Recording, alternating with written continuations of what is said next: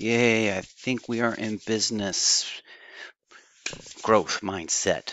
Mathemagician Panthers. Little note for myself. Sometimes I'm going to let the slides speak for themselves because I talk too much sometimes. Shh. So be ready for some silence. Awkward, brave, and kind silence. We're going to find the GCF to help solve real world problems. I like all the sound effects. Probably a little over the top too, Mr. Hoffman, maybe. Okay, I'll try to balance it out a little bit. This is what we worked on, the first problem of the week of Tuesday, and we're still coming back to it because it's so important to look at this carefully so we can grasp this, because when we can grasp this problem, all the other problems we're going to be doing will make a lot more sense because you'll see the patterns and the things that are the same within them. So this is what we concluded with here. We did this three in each basket, 3 bananas in a basket, 3 apples in a basket. We'll need 5 baskets for the apples and 6 baskets for the bananas. And the picture would look something like this. We would have here, let's go ahead and just so we can clarify. This would be 3 apples in a basket, 3 apples in a basket, 3 apples in a basket, 3 apples in a basket. How do you like them apples? Yep, an apple a day keeps the doctor away. And so the early bird gets the worm from the apple. And that's all I got for the moment. Okay, well, I'm kind of going bananas here. So while I'm at it, let's talk about some bananas. 3 bananas in this basket. 3, 3, 3, 3, 3. And that equals 18 bananas. A basket case, I guess. What can I say? Alrighty, so what are the words in here? And we determined, some students came up, I wish I could remember the names of the exact students that came up and figured this out and the ones that wrote it in the chat, but I can't at the moment. So what words in here? By the way, I am not a keywords fan, not at all. I'm more about the noodle. Oh, no, I'm sorry, doodle. Here we go. Doodle, where you draw little doodles, like little pictures to help you kind of figure things out, draw diagrams and things like that. Noodle, using your brain to kind of make sense of what you doodle. And then finally, the whole kit, which is a kit is your tools, your resources, and caboodle, which is going to other people and stealing their ideas. Because that's just caboodle, because caboodle is an old English word from the 1700s for, anyway, caboodle meant like stolen goods, like a treasure. And so that turned into the word, the pirate word for treasure, a stolen, which is their booty. I know it's kind of funny, right? Okay. Anyway, I like to doodle, noodle, and caboodle, but in this case, keywords sometimes are really helpful. In this case, they are a particular case. Do you know what the keyword in here that kind of hints you off and tips you off that this is going to be a problem about greatest common factor and we can use the factor ninja? Well, yes, that's right. It's this greatest number, right? The greatest number thing. It's greatest. It's just like in the G for greatest common factor. But the other, it's not always. If you see greatest, it doesn't always mean that that's what you're going to be doing. But another thing that tips you off is that it looks like at first, Rita has 15 apples and she wants to put the fruit in the baskets with each basket having the same. That makes me think, oh, usually when you see the word same, it's going to be division because you want to break them up into equal pieces, same number of pieces. But this is a type of division. It's a special type of division called the greatest common factor, because that's really what we're doing. Because if you remember, the factor ninja likes to break things into pieces, which is dividing them into pieces. It's a special height. Okay. There it is. Whoop, there, each basket. Oh, here's something that somebody pointed out that I didn't catch the first time I read it. I think it was Eli, perhaps, that read this. Gosh, I wish I remember who did it. And they read it really slow. I'm like, all of the fruit, because when we tried doing this problem once, we did it, but we had fruit left over that wasn't an equal amount. So that kind of like, oh, wait a minute, all of the fruit. Yeah, you can't be like, oh, let's just use some and get rid of the rest. Here's another one to consider. There are 36 boys and 48 girls on a math team. For the next competition, Mr. Hoffman would like to arrange all of the students. Ooh, that sounds familiar. All of the students into equal. That is familiar. What color did we use here for that? I guess green. equal. That makes me, oh, this is going to be a division problem. That's easy. Let's just stop right there. 48 divided by 36. 48 divided by 36. We're going to get some crazy number with fractions. And if you kind of did that and then you actually look to see what they're asking for, what does the question say? What is the greatest number of students that can be in each row? Are you going to put a fraction of students in a row, like 1.5 boys, 3.5 boys? 2.75, 3.7679 girls. It doesn't make sense. So what the heck kind of problem is this then? What are you trying to do here? Okay, well, that's why if you kind of make sense of the problem and doodle noodle and kitten caboodle, get your resources, you'll see and you'll recognize this greatest number, and you'll kind of get the idea. If you were to doodle this, you kind of like draw some rows and like, I want to put so many boys in these and so many girls over here. And then, okay, hopefully this will pop out at you this. Here we go. Let's try this problem, shall we? Oh, we're going to use the distributive property method here. Hi, Collector Ninja likes distributive property.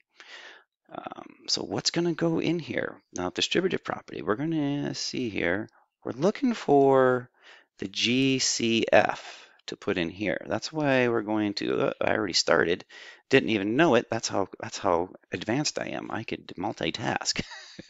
I can press a button on my remote control and not even realize I'm pressing it. That's pretty good. I'm pretty talented. Okay. So now we're going to let all the factors of 36 with this. What is this thing called? I can't remember what it's called, but it's something. You don't need to know what it's called. You just can do it, right? 2 and 18. I think it's a chart, factor chart maybe, T-chart. Yeah, all of these equal 36, 6 times 6, 36, 4 times 9, 36, 3 times 12, 36, 2 times 18, 36, and 1 times 36, 36. And let's do 48. There they are. There's all them. Factor Ninja loves it. Chop, chop into smaller pieces. Division. This is a type of division too. Okay, well, what about this one? Does 12 go into 48? Can we multiply something by 12 and get 48? Oh yeah, let's see. 12, see, I got this 12 song. 12, 24, 36, 48. I'm going to sing the rest just because it's fun and then I'll come back. 12, 24, 36, 48, 60, 70, 284. Did I do that right? 12, 24, 36, 48, 60, 70, 284, 96, 108, 120. That's great. And 132 and 144. Can you name the tune? All right. Anyway, back to this. So what is 48? 48 is, okay, it's the 12 times 1 is 12. 12 times 2 is 24. 12 times 3 is 36. 12 times 4 is 48. We want the 4. So that's what goes over yonder. And so guess what we got here? What's the greatest common factor? Is 12. So we're going to pop that 12 in there. Now, how many times does 12 go into 36? Take a look over here. We already did it. Dum, bum, bum, bum. Put that in there. 3. Now, how many times does 12 bump, bump, bump, bump, go into 48? We already did it right over here. Bump, bump, bump. See, 12 times 4 is 48. I'm going to let the slides speak for themselves for a little bit. Oh, yeah, that's what that 12 means. Students in each row. What does that mean?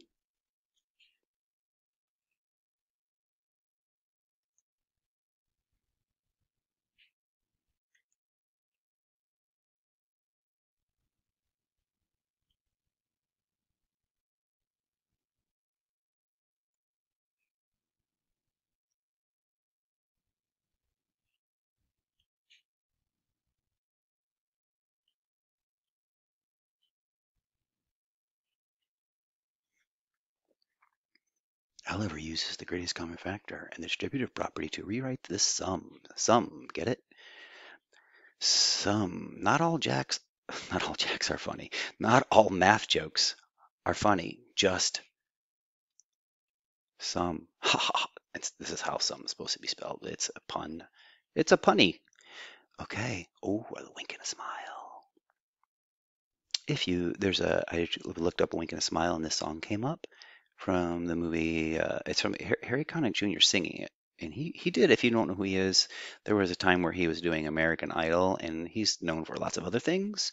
I think his New Orleans kind of person, and he is Sleepless in Seattle soundtrack, a classic Rami-Kami.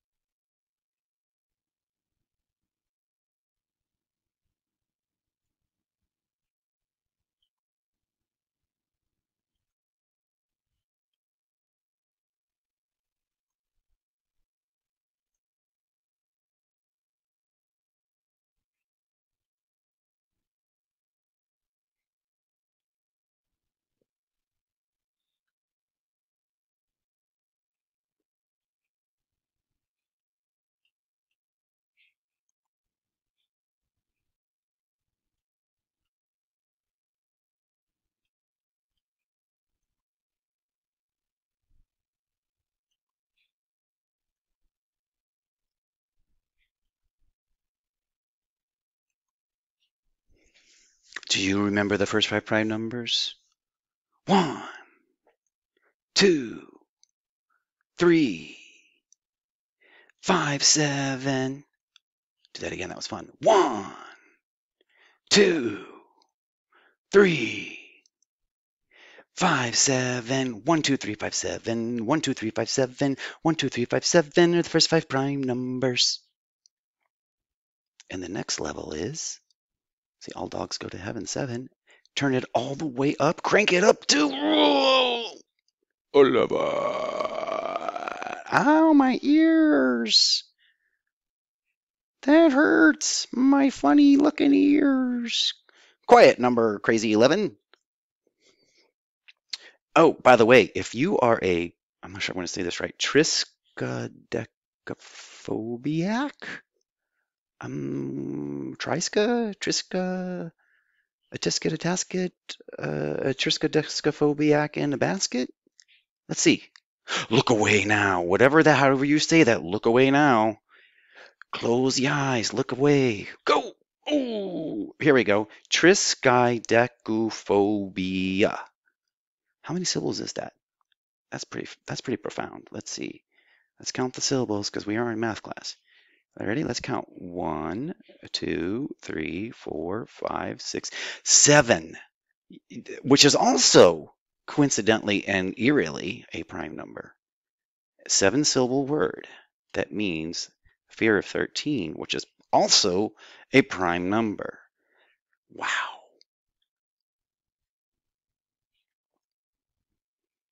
Okay, note, this is going to be really helpful. The only even prime number, right? What are even numbers? Any number that ends in 2, 4, 6, 8, 10. Well, it doesn't end in 10. I mean, but it could. But the point here is that it would end in a 0, right? If it ends in a 2, maybe like 22, well, that's an even number. How do you know? Because it ends in a 2, which is one, And what about, I don't know, 377? Not an even number because it doesn't end in 2, 4, 6, 8, or 0. That's one more for fun. Ready? They're all fun. Who am I kidding? Oh, this is fun, right? I lied. It's not one more for fun. It's all of them for fun. One for once and for all. Let's go, Mr. Hoffman. Okay, let's try 3,276. Is that an even or an odd number? Yeah, you got me. It's even because it ends in a 6. Okay. And by the way, so what's the only even prime number? The only number that's even that's prime? Well, yeah, it's 2. That's it. All the other even numbers, all the way from 4, 6, 8, 12, 10, 12, all the way to even infinity, whatever even infinity is. That's pretty deep thinking right there. Is there such thing as even infinity? Well, if there is, all the way up to that. Whatever. I think it's just an idea. The idea that it just goes on and on and on.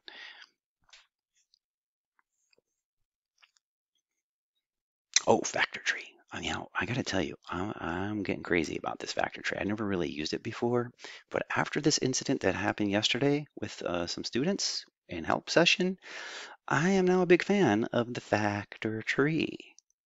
Oh, let me back up to explain what's going on here. You probably already can tell, but basically we want to get all the prime factors, the prime factorization, aka factor trees. 24 is not a prime number, but let's break it down. I know I can divide it by 2 because it's even. All even numbers are divisible by 2, so 2 and 12.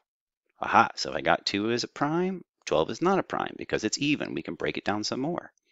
I'll try 2 again because I know even 2 and 6. If it wasn't even, I could do 3. It just so happens you could do 3 with 12 if you wanted. You could have put a 3 here if you wanted. You know, you could have, should have, would have done that. No, I just like to do 2s. I only like to do 3s if I have to. Get it? Have to. Oh my God. But I don't have to, so I'm going to have 3. No, I don't have to, so I'm going to 2. There we go. Oh, guess what? Now I'm going to add a 3 in here. No, now they're both prime. So all prime. So this is the prime factorization. Oh, let's get a different color. This is the prime factorization. And look at a nice dark color, but different than red, sort of like a blue, dark blue. This is the prime factorization for 24. You just have to put a times, times. So this would be 2 times 2 times 2 times 3. Now let's go to 18. I love my 2s. You don't have to. I get to. I get to. See, that's, by the way, really quick, I just want to interject. A lot of people say, I have to do this. I have to. I have to do so on and so on. I have to do my homework. I have to do the chores. I have to go to work. You know what? Just change that word have. Just try it. Just try it for a few days or even a week. I'm telling you, it'll change your life. I get to do or this, that, and so on. Like I have to go right now because my wife's coming home and I have to get her stuff together. And there's a get there, but what I'm saying is I get to get her stuff together for her. That's a wonderful thing, you know, because that's my wife. I'm gonna make her happy. Just like mama, you gotta make mama happy. You gotta make mama happy. You gotta keep mama happy. Okay, back to the lesson. Which this is actually kind of part of the lesson, and I'll find a way to make a connection at some point. But for the meantime, we have to get back to work. We get to get back to this lesson. See? There, I knew I would get to it eventually. Okay, 9. See, this is one of those cases. I can't do 2 here. So I get to use 3. Yay! See? Who knew? Who knew that would come in so handy? 3 and 3. But it just so happens 1, 2, 3, 1, 2, 3, 5, 7, 1, 2, 3, 5, 7, and we got 11, and now you know 13. Oh my goodness, you guys are getting so good at this. Oh yeah, I'm just pointing out, see how it has the 2s in common? It only has 1 2 in common. Now you could say, well, Mr. Hoffman, what about this 2? Well, there's no other 2s over here. Well, what about this 2? There's no other 2s over here. What about this 3? We're getting to the 3, okay? We're gonna get to the 3. Just give me a moment. Oh, there they are. See, I told you I was going to get to the 3s. What about this 3? Well, there's no other 3s over here. So we only get to connect these 2 and we can connect these 2. So this is, why am I doing that? Because this is where the magic happens. Watch this. Ready? Magic, magic. 2 times, see, the 3 equals, this is where the magic comes, 6. Meow. Oh, there we go, GCF. That's the GCF. Isn't that, I mean, that's so much easier to me than trying to figure out what are the other, and you can miss factors. If you do this, you know you're going to get the greatest common factor. Now, there's all the other factors that just doesn't necessarily give you, but it gives you. It's like guarantee. If you follow the be a factor ninja, you are guaranteed. Well, I guess there's no guarantees in life, but as close as you can get to being guaranteed. Now, this is the problem I did with the student. This is why I'm becoming a big factor tree maniac. I want to climb all the factor trees with all the bananas in the factor trees, and I want to be a ninja that sneaks around in trees and jumps from tree to tree and has bonsai trees. And you know what a bonsai tree is? Well, I'm going to show you pretty soon. It's not just a Chinese Karate Kid thing. It's also a Japanese. Of course, it started in China first, but now the Japanese also have bonsai trees way back before I think we were even a country here in the United States. Okay, where were we? Oh, yes. Okay, so this is what we did. We took 52, right? And we got all the factors of 52, like 1 times 52, and a circle 2 times 26. And then that's all we could come up with, right? We did all this work, all this division. We spent a long time, so we couldn't think of any more. Then we did 64. We did 1 times 64. Oh, this was a little bit easier. I don't know why. 2 times 32, 4 times 16, 8 times 8. And that's all we had. And then we thought, oh, so the greatest common factor is this 2. As you can see, that's what we did. There were no other ones. So we put the 2 there. When we did all this work, we found out that 2 times 26 is 52. Then we said 2 times 32 is 64. And then then we came up with this. See, this is how we did it. We did this little T-chart thing. Yeah, pretty cool, right? And then we found, oh, there's the 2. Boom, boom. So that's what goes here. I'm going to let its slides speak for themselves.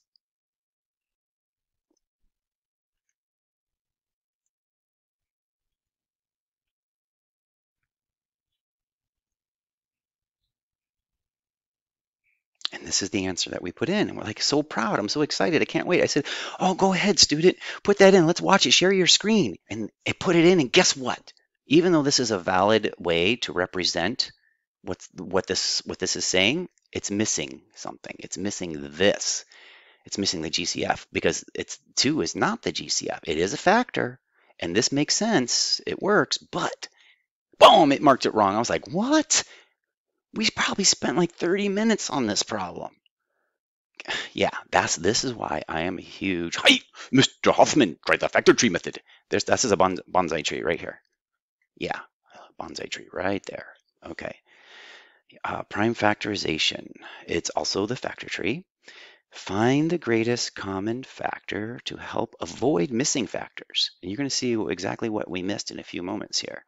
Well, a lot of few moments. Let's say many few moments, especially with the bigger numbers or numbers you're not sure about. Because I kind of kept looking at this.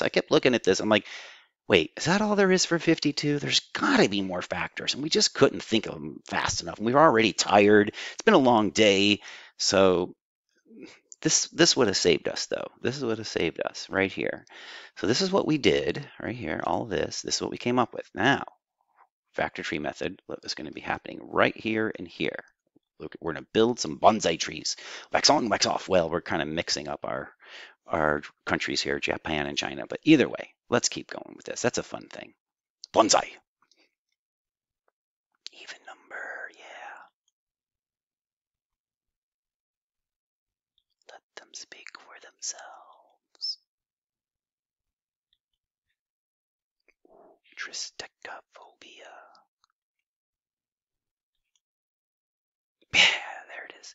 Triskai. I forgot the chi. Triskai. Decuphobia. Triskai. Triskai. Triskai. Triskai. Decuphobia. Triskai decuphobia. Prime number. I love to do the 2s when I can. 2s are fun. Twice as fun as 1. Don't tell 1 I said that.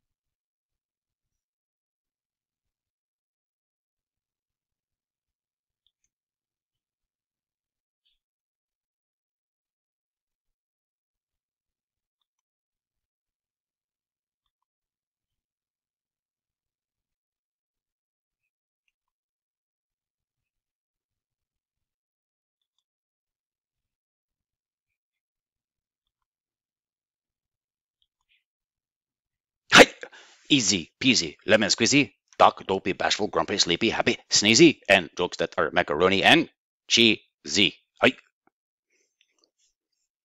So we came up with the greatest factors 2, when in actuality it is 4. Oops. There it is. So then now I could do some division, but at least this now I'm doing division with stuff that I know is right and not stuff I'm doing with all their division that I don't even know if it's going to be necessary. So it's not as bad because in the end I'm doing the work, but I know I'm going to get the right answer, not like last time. So sometimes you got to work harder, sometimes you got to work smarter, sometimes you got to do both. This is a little bit of a combination of both, but definitely this is a smarter way, in my opinion, when you kind of see some numbers like 52 and 64, and you're just not sure what all the factors are. Whew. By the way, here's a little bit of division stuff going on here. This division, let me draw Division Man real quick for you because that's an awesome thing. Division Man helps you know the steps of long division.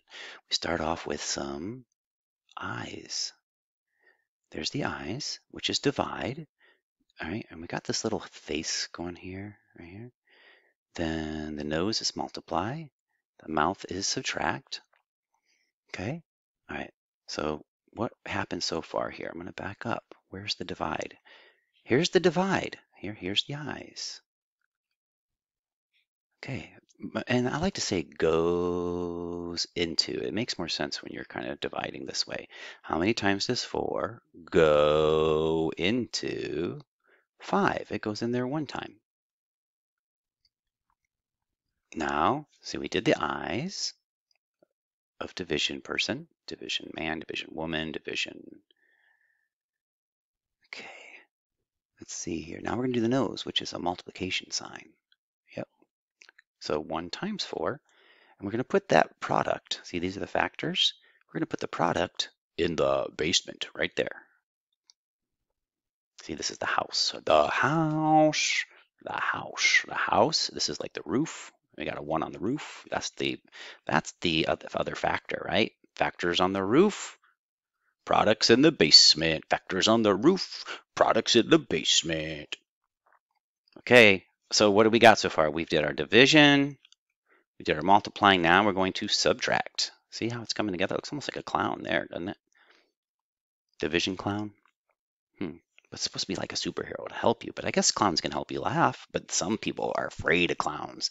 There's triskaidekaphobia, which is a fear of the number 13. I know there's a word for the fear of clowns too. Whew. Okay, where were we? Subtract. Okay, now this step. So let's put division man all together here. We got or division person, division thing, division clown.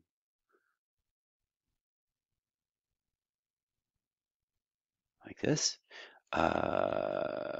Okay, divide, which goes into, multiply, subtract. Here's the head.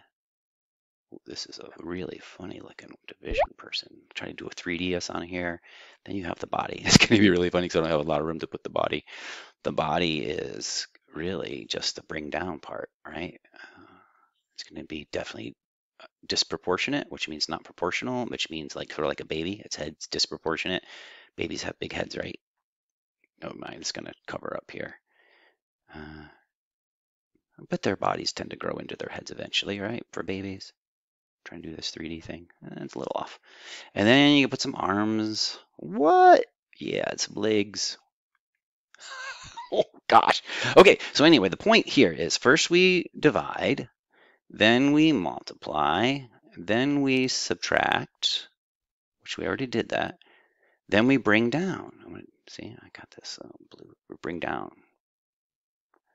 And that's what this is. Bring down the 2. Then we start all over. But you might be going, 4 goes into 2. 4 doesn't go into 2. So I don't understand, Mr. Hoffman. Well, what you're going to do, this is a really cool, fun thing right here. You're just going to keep following down to this 2, which includes the 1. So really you're saying 4 goes into 12 how many times? And then you just put the product. Remember we said products go on the roof? No, darn it, I said that wrong. Factor, the factor on the roof. Factor on the roof, and the product will go underneath down here in the basement, which is the basement getting deeper and deeper. Okay, so here we go. 4 goes into 2? No. 4 goes into 12. How many times? 4 goes into 12 3 times. There we go. Now multiply, division person. See? Product in the basement. Factors, products. Factors, products. Factors, products. Now we got to subtract. And remainder 0. Now we know we're done. That.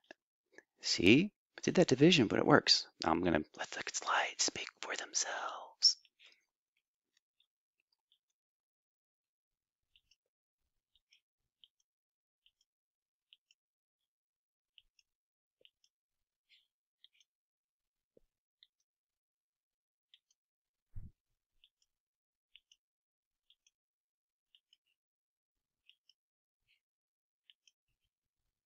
Okay. Does this look familiar? Something I think from 3rd grade when you decompose numbers. We're going to keep the 5 here. We could eliminate this one. What do you think? Which one is it? So the 42 is really 40 plus 52? No. 8 plus 12? 8 plus 2? No. There it is, 40, so it'd be like this. We got 5 here, and we just break down the 42 into 40 plus 2. So when you fill that, oh, let's back in. When you fill that in, this is really 5 times 40. Disappear 0 trick, 5 times 4. 5 times 40, right? Let's do the disappear 0 trick. We're going to pretend like the 0's not here for a second, or a little bit longer in a second. But anyway, 5 times 4 is 20. All right, got to put the 0 back on. So I got to put the 0 back on right here. 200. So this is 200. And then 5 times 2. 5 times 2 is 10. Add them together. The answer is 210. That is kind of a fun mental way to do, a fun way to kind of do mental math with this, I think it was called an array, I believe. Box method, also known as. And this here, we take the 40 and break it into pieces, is called decomposition. We decompose this number into smaller pieces. Like composition. Composition is putting it together. Composition. You compose something like a piece of art or something, or writing. You put something together. If you put the D in front of compose, you're taking it apart. Decompose it. And there's also compost pile when food decomposes and stuff like that. Okay. Animals. Ugh, that's sad though. So I like to think of distributive property as a gift. It's kind of like Oprah. You get a gift and you get a gift, right? You get a gift, you get a gift, you get a gift, you get a gift. Everybody gets a gift. And so they end up with gifts. Yay! What's multiplication? That's it for now. Wink and a smile. See you later.